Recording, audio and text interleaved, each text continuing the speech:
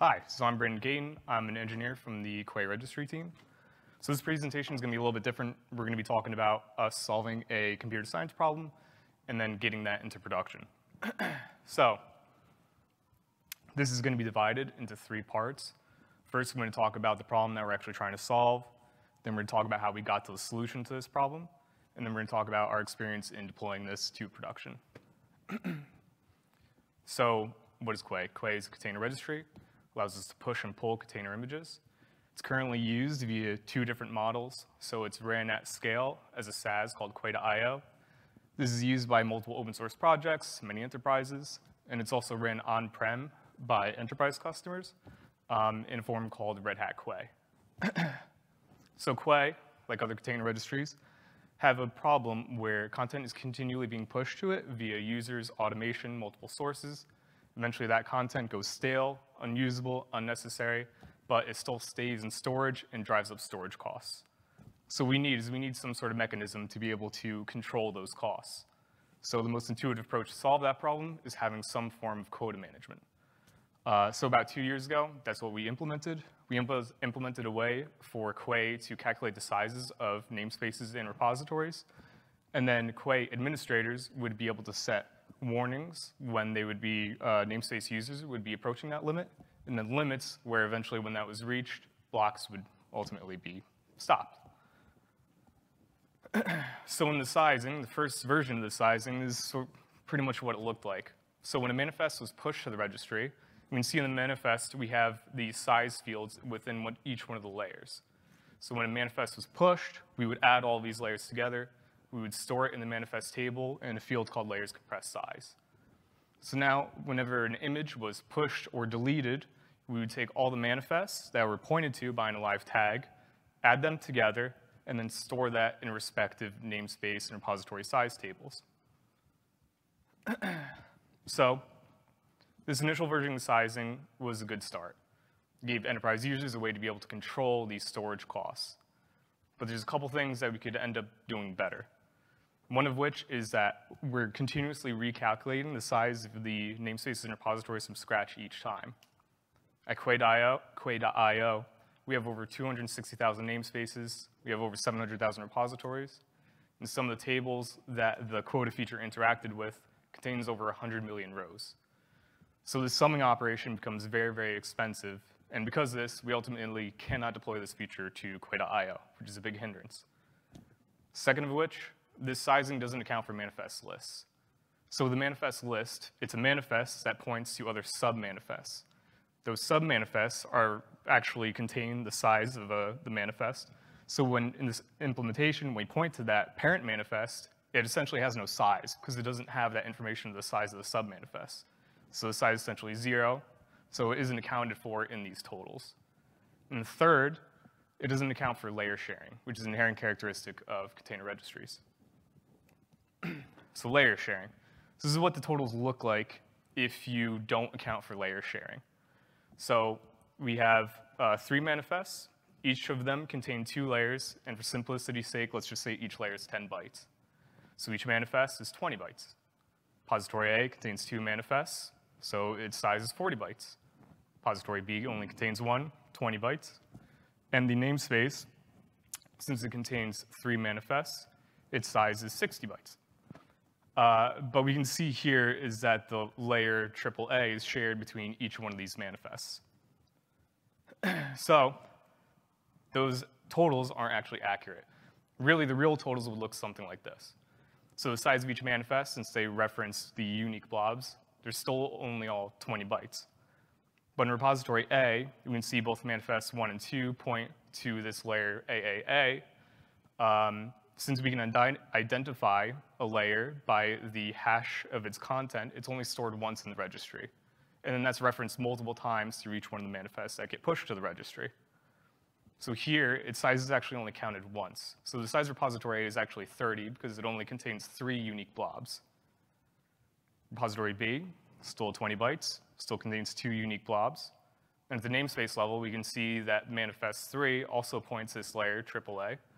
So its total is only counted once towards the size of a namespace. We have 4 unique blobs, so its total is 40. So a common scenario, you'd see this within namespaces if you have multiple repositories using the same base image. That base image layer is only stored once in the registry, referenced multiple times. You don't want that counted multiple times towards your namespace total, because then it's inaccurate, and then when you keep pushing images, you want to be able to have an accurate size. So that's basically what we were trying to accomplish in sizing version 2.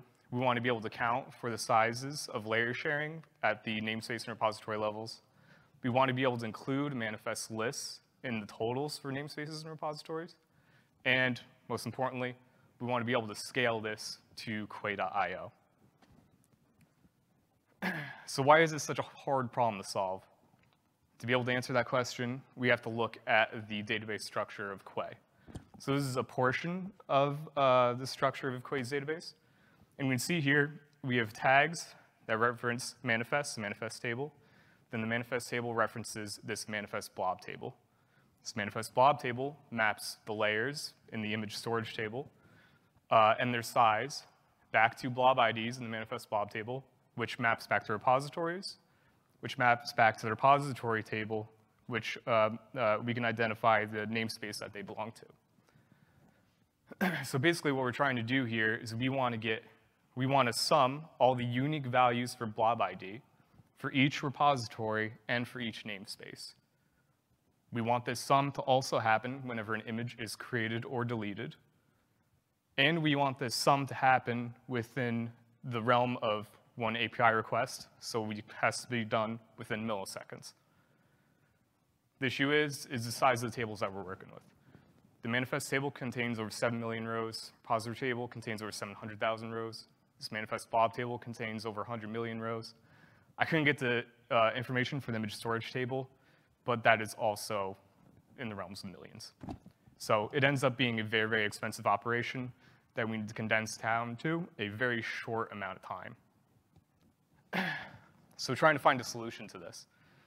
So when we tried solving this initially, we tried going through a bunch of end-to-end designs. And the thing with end-to-end designs is that you can have something that's functionally correct, but you don't know if it's actually going to perform well enough when you deploy it at scale.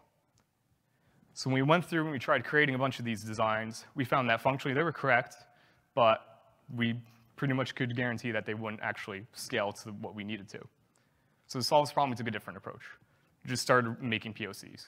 We made POC after POC, tweaking things, changing things, sometimes ultimately scrapping the design entirely, and then starting from scratch until we end up coming to a solution that actually solves this problem. So I'm basically going to go through a couple of those iterations. So first iteration. So let's keep all of the code the same, but let's replace the summing with query that counts for this blob deduplication. We know that this probably isn't going to perform as well as we need it to, but what we can do is we can try to tune it as much as we can to see if we can get something that'll actually work at quota.io scale. So how we actually get the deduplication to work is we compared the group by versus distinct query, which gets the unique values from that manifest blob table. So we tested this against a namespace that contains over 1 million manifests across multiple repositories. And then comparing the performance of group by versus distinct, we saw that group by performed almost twice as good versus distinct, so we ultimately went with the group by query. And the results of this, it was functionally correct. So we have manifest lists accounted for in the total, and we have the correct sizes of namespaces and repositories. The issue is, it didn't perform as well as we expected. It didn't perform well at all, actually. So for larger namespaces, like I said before, a namespace with over 1 million manifests, it took more than 30 seconds to complete, large spike in read-write latencies. And then for larger namespaces, when trying to push to that larger namespace, that push would ultimately fail. Obviously an issue, this doesn't work, so we have to think of something different. So intuitively, if you have a calculation that runs too long to have within a single API request, you can take that and move it to a separate background worker. So with this, whenever an image is created or deleted, we put an item on a queue that's read from a separate background worker that background worker would pick up off that queue, it would calculate the size of the namespace in the repository, and then store that in the respective size tables. Here, we're basically using the same query they had at the beginning, because we tuned it to the best we could. So it still ultimately takes more than 30 seconds to calculate the sizes of the namespace in repositories. But the issue here is now that the calculation is async, if you have a large batch operation where we have many images being created or deleted, the time it takes to get that total increases. So the issue here is if you have a namespace where images are being blocked, you have an indeterminate amount of time before those pushes can resume again. So because of this, this is something that we didn't want to go with. Along with this, we also have constant calculations running against the database. So at quota.io, images are being created and deleted all the time. So it's just going to be continuously pummeling the database, which is something that we didn't want to bring up either. So next is the third iteration. So here, we approach a problem from a different perspective. So we're thinking instead of recalculating the same calculation again and again, what if we used a running total? So here, we would split the calculation into two portions. So you have one portion where we calculate the size of all pre-existing blobs. So that would be a backfill. And then you would have another portion where you calculate the size of all of the blobs that happen after that point. So whenever a manifest is created or deleted, you would have this pre-existing size, and then you would just add and subtract from that pre-existing total. So the thing is here is how do you deduplicate with a running total? So to be able to answer that question, you got to think of the event at which you would want to add or subtract a blob from the size. So the point at which you would want a blob to be added to the total is when the first reference to that blob is created to the namespace. And you want to subtract when the last reference from that blob to the namespace is removed. So the way you can actually do that is with, coincidentally, the same check. You just have to check if a manifest already points to that blob within the namespace. So for addition, when the manifest is being added, check if a manifest already points to this blob within this namespace, assume it's already been accounted for the total, and do nothing. And then the same thing works for subtraction. Does a manifest already reference this blob within the same namespace? If it does, this isn't the last reference to this blob, so let's do nothing. So with this, we're able to get functionally correct totals, and it's actually scalable. So what we're doing here is with that lookup, we just look up a single row lookup for each one of the blobs within a manifest. So the additional time added to the manifest push, the V2 API push, is actually only additional 10 milliseconds on average. So with this, we actually have a way to be able to scale the calculation of deduplicated totals on quota.io. So implementation of this is actually fairly straightforward. It only comes in two pieces. So the first piece is we have a background worker. So the background worker will start. It'll look for all namespaces that haven't been backfilled yet. It'll calculate the size of that namespace, and it'll store that total in the respective table. Then it'll mark the namespace backfill for this particular namespace as complete. Then it'll fetch all the repositories in the namespace. It'll calculate the size and then store the total for those specific repositories. And then it'll mark the repository backfill as complete. And then the other portion is the running total. So this code will run whenever a manifest is being created or deleted. First, we do a check. Has the backfill been completed for this namespace or repository?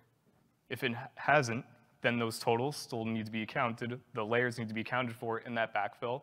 So we do nothing, return. Next, we get all the blobs that are referenced in this manifest, and then we do our checks.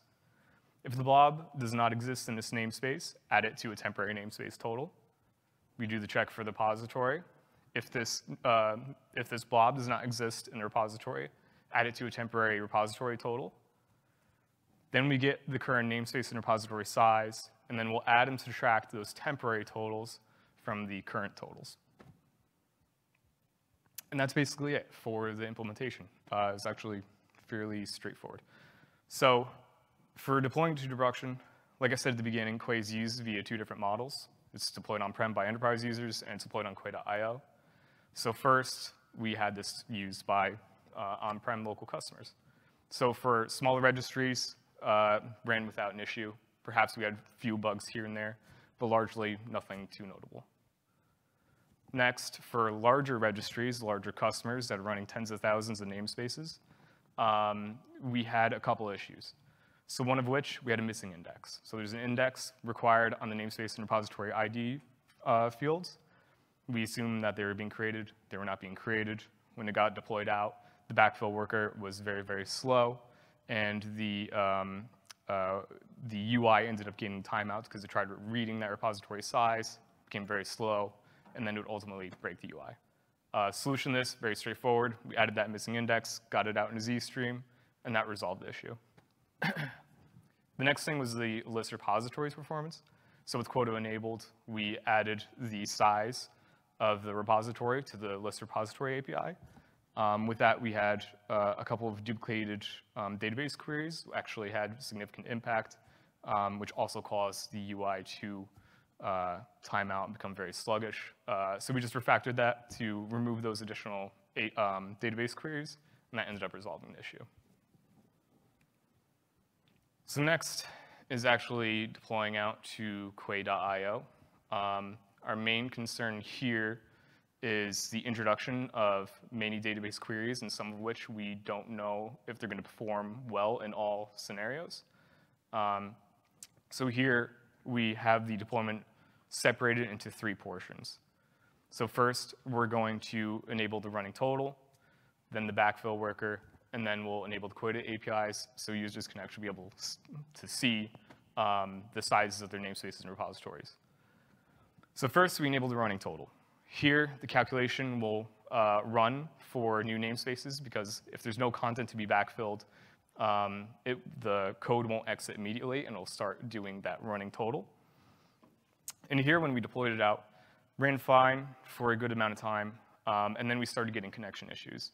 So pushes were failing for a portion of customers where there were timeouts happening from the application pods to the database.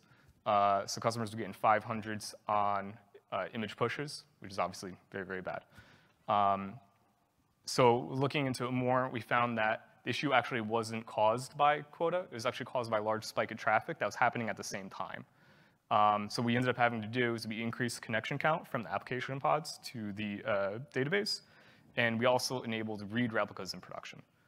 So with read replica, we have our main database replica, and then we have a separate read-only database replica, and we moved a subset of our queries to that read-only replica. So that removed a lot of the traffic and a lot of the queries from the main replica, and we spread that out a little bit, and that gave us the performance we needed to resolve these connection issues and ultimately get pushers working again. So the next portion is enabling the backfill worker. So Quay runs over 40 pods in production. If we enabled the backfill worker on each one of those pods, running these expensive queries, it would certainly cause a lot of issues. So what we ended up doing is preventing the backfill worker from running on each one of those pods. And then we had a separate single pod that only ran the backfill worker and calculated these pre-existing totals. We estimated the time to complete those totals in 5 to 7 days, but actually completed around 2 days, actually a little bit under that. So the performance of the backfill was actually much better than we thought. And lastly is enabling the quota APIs. So this is just being able to read that information. Once again, the list repositories API was giving us an issue where for each repository in that list, it was creating a separate database call.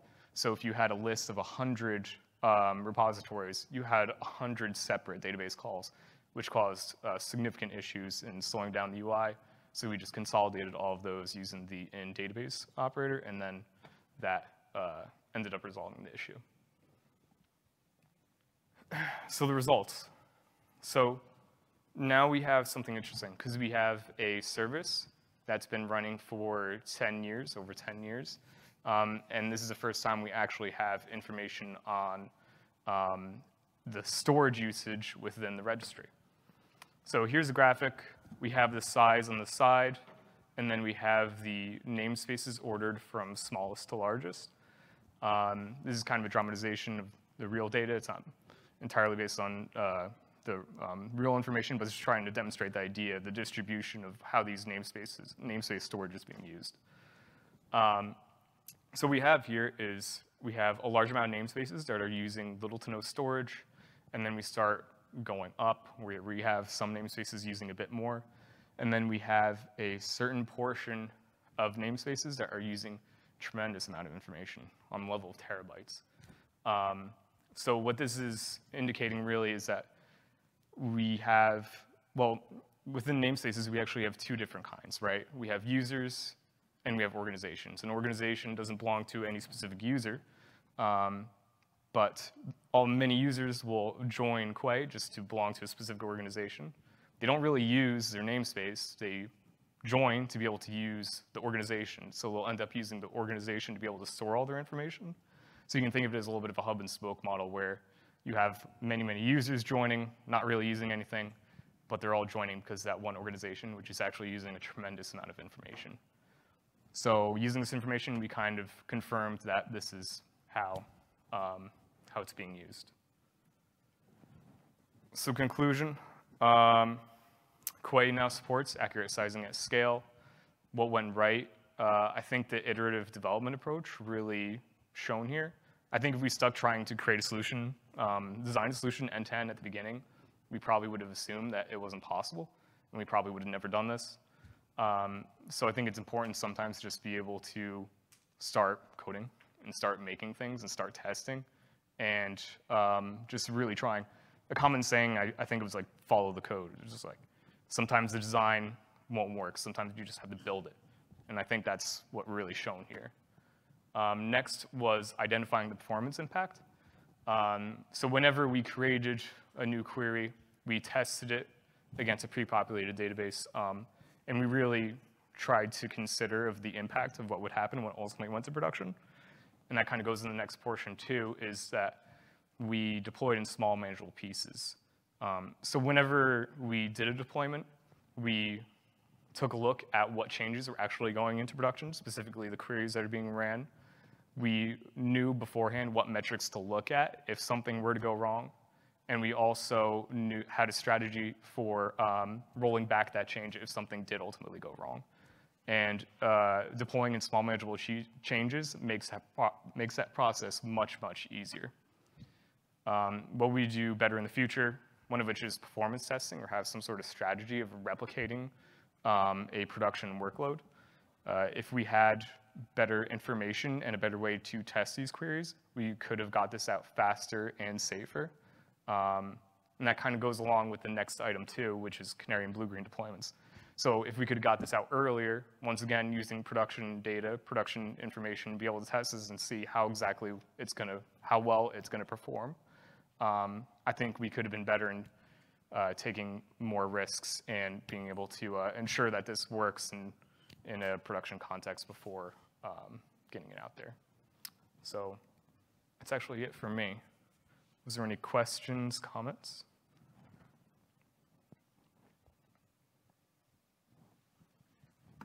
Yep.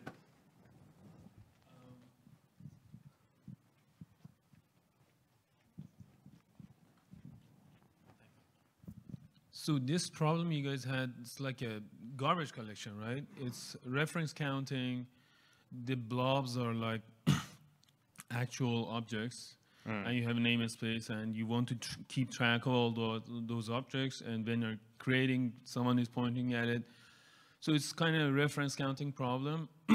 And I think maybe if you look at it from that perspective and use a set, similar to this running total you have, you might be able to get even better performance using like Redis sets actually.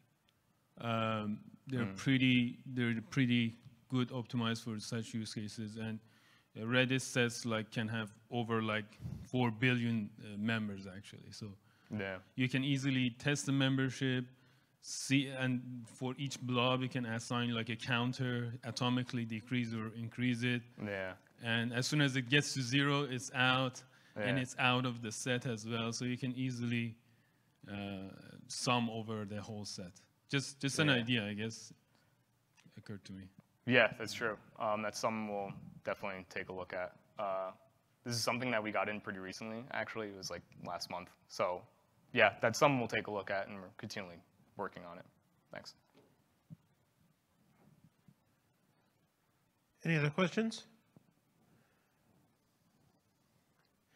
Okay. Well, thank you very much. Yeah, thank you.